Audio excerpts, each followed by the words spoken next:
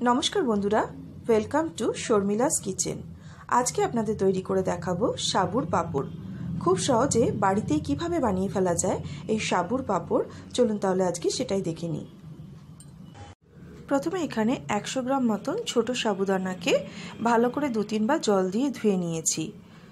एबार साबुदानाटा भेजाबो। तार जोन्नो जतटा परिमाण साबुदाना आछे तार ठीक 3 भागेर 1 भाग जल दिये साबुदानाटाके भेजाते हबे। मोटामुटी 1 घंटा मतन भेजालेई किन्तु छोटो साबुदानाटा भिजे जाबे। 1 घंटा बादे देखुन साबुदानाटा खूब भालोभाबे भिजे गेছে। एबार एर मধ্যে দিয়ে দিচ্ছি सामान्य परिमाणे নুন এবং सामान्य परिमाणे गोलमरिच गुঁড়ো। নুন আর গোলমরিচ গুঁড়োটা সাবুদানার সাথে ভালো করে মিশিয়ে নিতে হবে। এবার এরকম কয়েকটা মশলার কৌটোর ঢাকনা নিয়ে নিতে হবে। এর মধ্যে ভালোভাবে তেল মাখিয়ে নিতে হবে। এবার এই ভেজানো সাবুদানাটা এর মধ্যে দিয়ে দিতে হবে। সাবুদানাটা এর মধ্যে দিয়ে এইভাবে চামচ দিয়ে চেপে চেপে একটা পাতলা লেয়ার তৈরি করতে হবে। এইভাবে চারিদিকে একটু ছড়িয়ে দেবেন।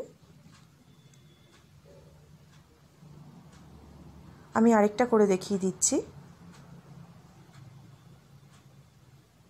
এইভাবে সাবুদানাটা দিয়ে চারিদিকে চামচ দিয়ে ছড়িয়ে দিতে হবে। খুব বেশি মোটা লেয়ার কিন্তু করবেন না, পাতলা একটা লেয়ার তৈরি করবেন।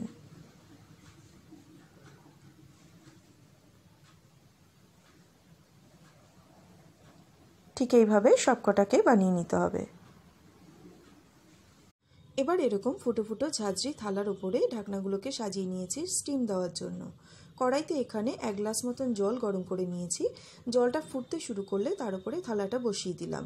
এরপর এগুলোকে ঢাকা দিয়ে মোটামুটি 5-7 মিনিট মতন স্টিম দিলেই দেখা যাবে যে বেশ ট্রান্সপারেন্ট হয়ে গেছে। তখনই বুঝতে হবে পাঁপড়গুলো তৈরি। দেখুন 5-7 মিনিট বাদে ঢাকা উল্টাবার পর এরকম ঠিক ট্রান্সপারেন্ট হয়ে গেছে। এবার একটা স্টিলের থালার মধ্যে ভালো করে তেল মাখিয়ে নিয়েছি।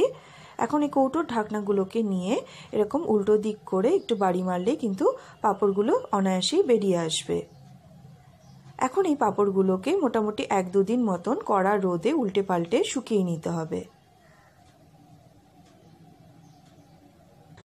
2 দিন ধরে রোদে দেওয়াতে দেখুন পাঁপড়গুলো এখন খুব সুন্দর শুকিয়ে গেছে।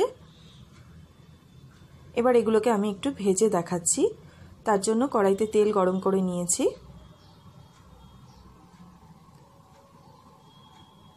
এবার দেখুন তেলে দেওয়া মাত্রই পাঁপড়গুলো কত সুন্দর ফুলে উঠছে।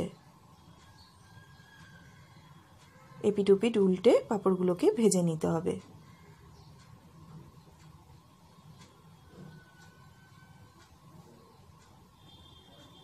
দেখুন সাবুর পাঁপড় একদম তৈরি। তাহলে রথের মেলার জন্য অপেক্ষা না করে বাড়িতেই বানিয়ে ফেলুন এরকম সুন্দর সাবুর পাঁপড়। রেসিপি কেমন লাগলো অবশ্যই কিন্তু আমাকে জানাবেন।